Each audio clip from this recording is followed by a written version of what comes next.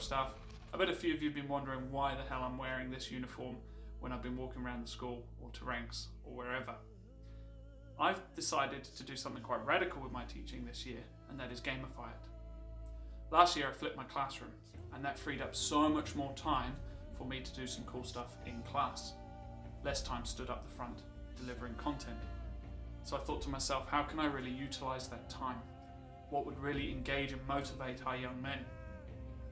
So I turned to what a lot of us curse and a lot of us think are the bane of teaching at the moment, and that is games, and worked out, well, why do these things motivate our young men?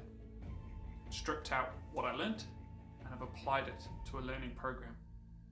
Here's what I came up with.